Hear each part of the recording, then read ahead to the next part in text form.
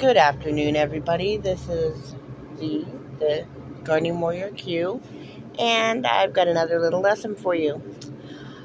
Some of you may have heard that watering your plants in the middle of the day is going to kill your plants. It's not, okay? I am a third-generation Florida native, and the good Lord sends rain in the middle of a sunny day all the time.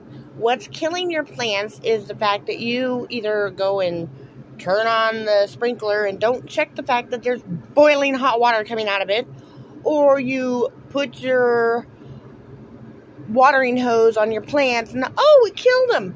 No, it was the boiling hot water coming out of it. Please check your water temperature before you water your plants. If you've got it hooked up to a sprinkler, turn the sprinkler away from your plants, then turn it on and wait until the water's cooled off. And then you can sprinkle your plants. Okay? I water my plants at the base in the middle of the day, every day. It's 101 degrees here in the lovely state of desertness in the inland northwest. And they're all droopy.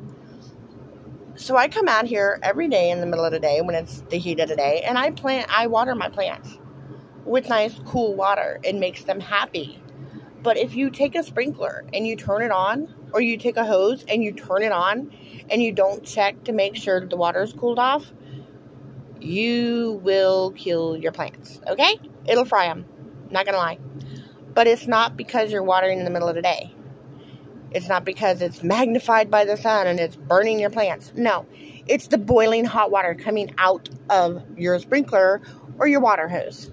So turn it away from your plants. Wait till it's cooled off a good 3 or 4 or 5, 6 minutes. Put it into a bucket if you must. But don't put that boiling hot water on your plants. You're going to kill your plants. So, everybody have a great day. And I'll talk to you later.